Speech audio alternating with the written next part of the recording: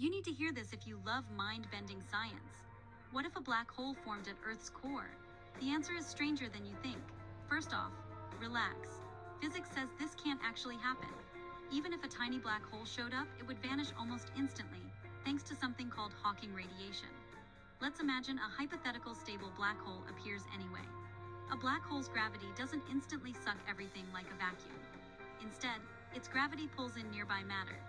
If a black hole sat at Earth's core, its pull would gradually draw in surrounding material, starting with the dense iron and rock at the center.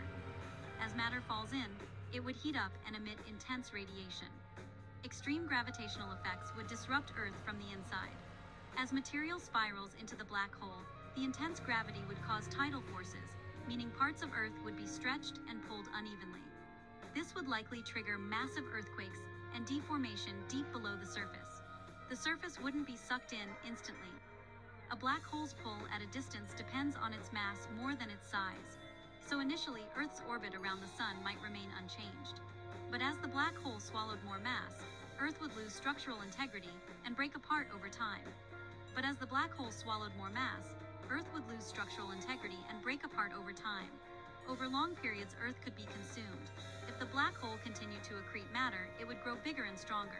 Eventually, the core would shrink while layers above it collapsed inward. In this fictional scenario, Earth could be turned from a rocky planet into a small black hole itself.